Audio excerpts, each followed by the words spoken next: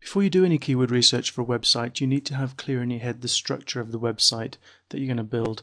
And the diagram you've got up here is the structure that I basically use, and it's the one that I teach in my WordPress courses. You have at the top the home page, and then the home page has a number of categories. I've just got 2 categories here. Each category will have a category main page and a bunch down here of supporting articles, and these articles will all be on topics related to this category main page. So we've basically got small silos, and then of course don't forget we've got other important pages over here. We've got a contact page, a privacy page, and you might have an about us page, a terms of use page, and so on. Let's go over to Market Samurai and see how we would do this. Here I am in Market Samurai, and I'm going to just create a project called Fitness, because I'm not really sure yet which area I want to build the site in. Go over to the Keyword Research tab, and let's just let it go away and generate some keywords. And with Market Samurai back now, we're going to go straight over to the Analyze Keywords tab, and we're not going to bother doing the Analyze Keywords yet. All I'm going to do is order the keywords by searches to see what the main areas of fitness are. Bodybuilding, treadmill, Pilates, lots of choices. What I'm going to do is I'm going to select fitness equipment and just click on the little keyword icon, and you'll see a new tab has appeared up here, and I'm going to flip over to that,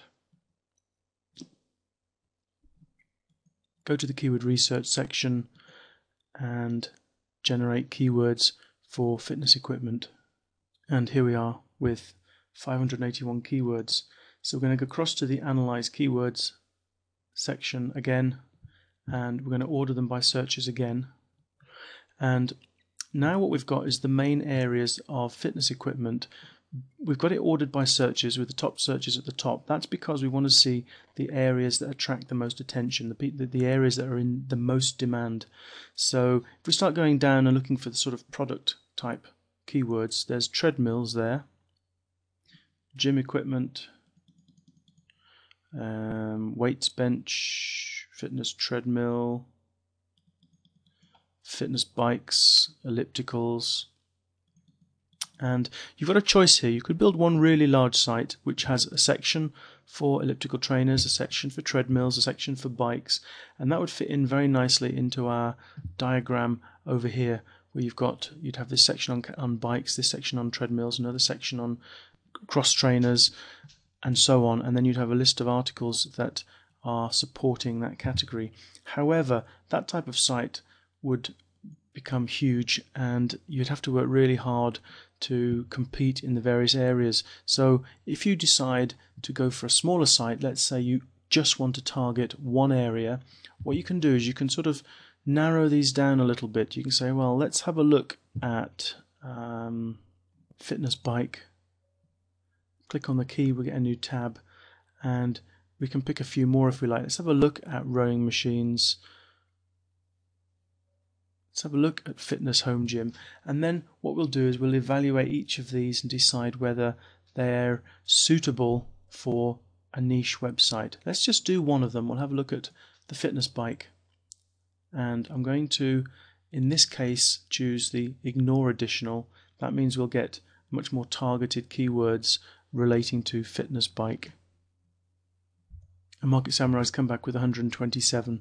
Another phrase that we could try there is exercise bike. So if we click on the new keyword over there and just type in exercise bike, click on the update button, and we'll go over to the keyword research section and we'll repeat that process. And with exercise bike we have 355 keywords. You'll notice that because we've put this ignore additional, these phrases all have the words exercise and bike in there, and it becomes much more targeted. Before we continue, I'm going to close the tabs that we're not interested in anymore. Okay, so I've just got the 2, fitness bike and exercise bike, and what I want to do is combine them into one project so it's easier to work with. So I'm going to click on the export and just export the fitness bike phrases, and then flip over to the exercise bike tab, and we can import them into this. So we've now got 499. Let's just close the fitness bike. So the first thing we need to do now is go over and analyze these keywords. I'm just going to click on the Analyze Keyword button. And we'll pause the video until Market Samurai completes that. Okay, we're back with all of the data, so I'm going to order it by searches again. And what this does is it tells me the main areas where there is demand in this niche. And what it will do is come up with ideas for me for the categories of the site. What we're looking for are groups within the exercise bike niche. Recumbent exercise bikes is one of them. I don't know what Schwinn exercise bikes are, maybe that's the manufacturer. That could be another one. Upright exercise bikes. And we can keep looking down to see if we can find any more. Magnetic exercise bike, I'm not sure what that is.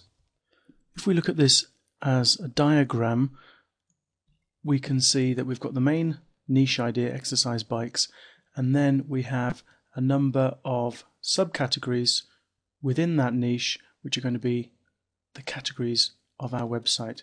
So we would have a recumbent bike section, an upright section, a spinning exercise bike section. There's 3 categories, which would be enough for an exercise bike site. You could choose more if you found them. And then off each of these categories, you're going to have a number of articles. So let's have a look and see how we would choose the articles for these sections. Within Market Samurai, you can do a certain amount of filtering, but it is quite weak. So I'm going to export this data and import it into a different tool. I'm going to create a new topic, fitness bikes, and I'm going to go over to the new Market Samurai import feature.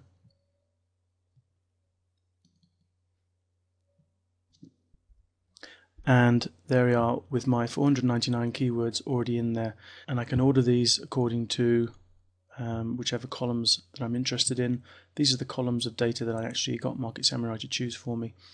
Let's go and order them by searches, and we just get back to have a look at these potential categories.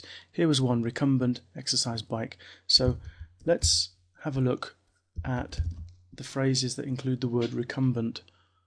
And then we have 50 phrases there. Each of these could potentially be used for articles. Maybe they're not all ideal for articles because there's going to be some overlap.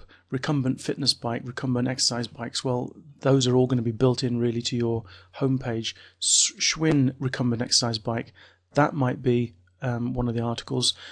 Or you might do a more specific review of the Schwinn 230 or the Schwinn 231 or the Schwinn 203 or the Series 20 Schwinn Active Series recumbent exercise bikes. You see here you've got a massive amount of potential for articles within your recumbent exercise bike category. Let's have a look at one of our other potential categories, upright. Although we've got less scope, we've got 15 articles, but it's still 15 potential keyword articles there for articles on upright exercise bikes.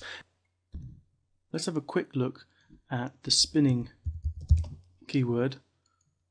Okay, we've got just 2 keywords there, and none of those would be for an article. Those would basically be used within the main page. So if that happens when you've decided on a category, the best thing to do is go back to Market Samurai and do a keyword research on the new phrase. You can add a new keyword and do some research, and then you can see I've got now 155 active keywords.